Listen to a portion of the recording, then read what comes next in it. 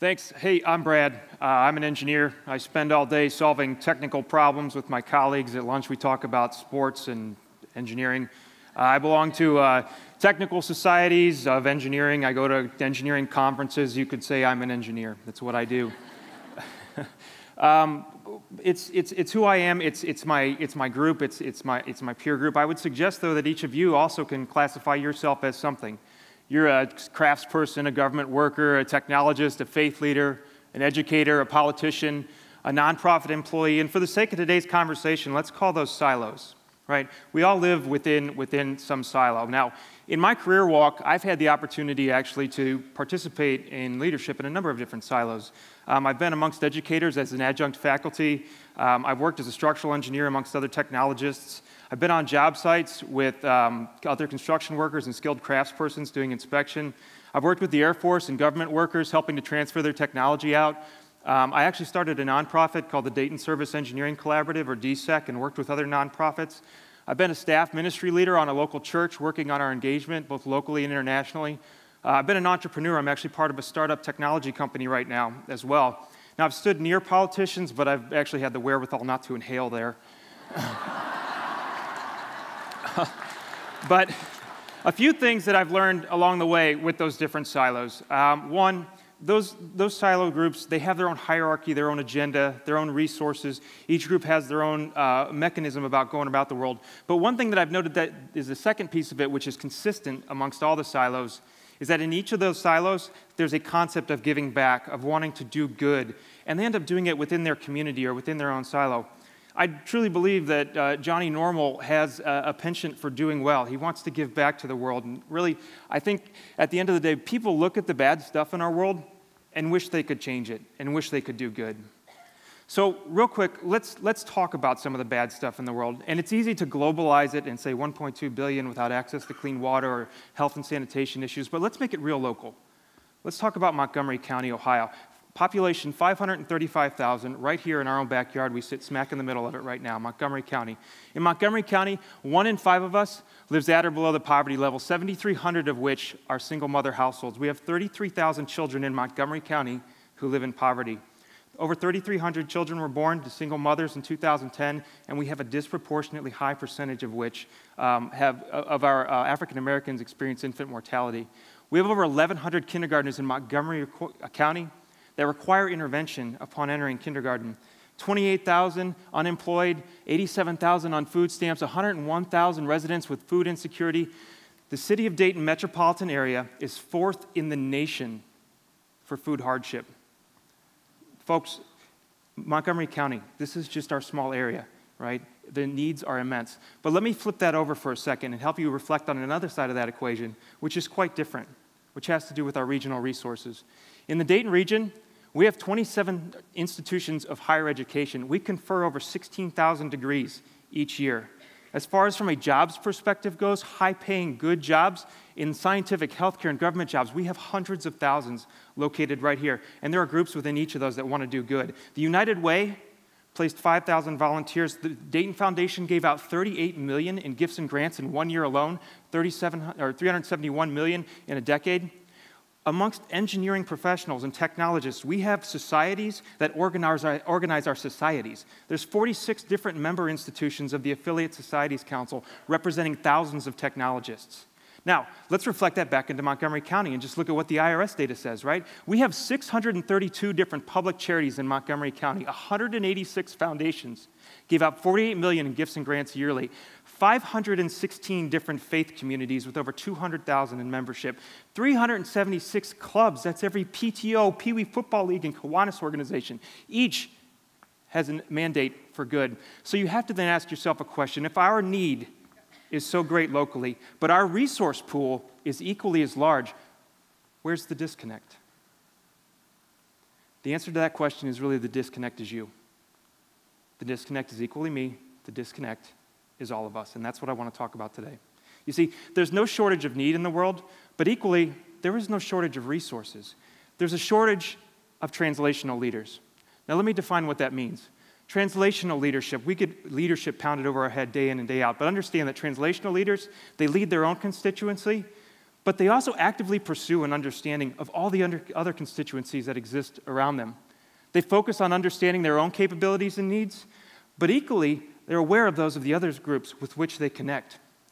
Translational leaders pay attention to language, right, and the motivations of others, because you have to understand that collaboration begins with a common foundation, and that's translational leadership. Translational leaders embrace the complexity of our world, and frankly, they play chess.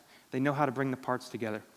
Now, let me give you an example from my nonprofit work internationally and locally. So we'll start with the international story. The community of Caliche is in Honduras. Honduras is one of the poorest countries in the Western Hemisphere, and Caliche is one of the poorest communities in Honduras. Now, like a lot of communities, they face a water issue. In 2009, an earthquake pushed their water source underground. That water source, when it went underground, left them with no option but to basically drink from surface pools on the south side of a cow pasture. You can imagine the illness that was going on in that community at that time. Now, the community of Caliche was in a unique position in that they weren't alone. There was a nonprofit organization that was working with them and had been working with them for several years, that had been in the picture, helping in their schools, helping in their ministries that were working in that community. But when it came to a water problem, it was over their heads, and so they reached out to my organization, DSEC. And this is where translational leadership begins. So at DSEC, we recognized that we could probably design a technology solution and come to some end there, but there was more to it than that needed to happen to make this a sustainable solution. So the first thing we did is we talked to the community skilled craftsmen. We encouraged them, talked to them about the value of their trades and that their leadership in approaching this project, what that could bring. We spoke to a Lutheran church and engaged their ministry spirit and helped them to partner with this organization as well. We then spoke next to a private capital. We spoke return on investment, cost-benefit analyses, and spoke the language of capital to engage that in this process. We spoke to the Honduran government as well, to their engineer, helped them understand how a community-scale biosand filtration system with a low consumable demand could really help someplace like Caliche. And the language we spoke to the district mayor was all about, constituent votes and the ability within his electoral context to bring economic development to this area. We even brought in the University of Dayton and helped them speak the language through their Marianist spirit of service learning and engineering through the College of Engineering, engaged them in that process as well. So the community of Caliche was certainly not alone. Now, as a structural engineer, I've designed a lot of structures in my day, but one of the ones that I am most proud of is in the mountains of Caliche. This is a treatment house up in the mountains, right? This is the catchment, the source of that life-giving water for the community, 3 kilometers away. That community dug 3 kilometers of trenches literally through bedrock in a matter of weeks as their contribution to the project and brought it there. And what we got out of that was a water system, improved roads back to that community, and economic development. But the biggest win here we had in Caliche was actually an empowered community, and not just the local community, but a global community that understand the value and the magnitude of impact of translational leadership. Now, we don't have to just speak about this in an international context. You can look at this just as well right here at home in Montgomery County.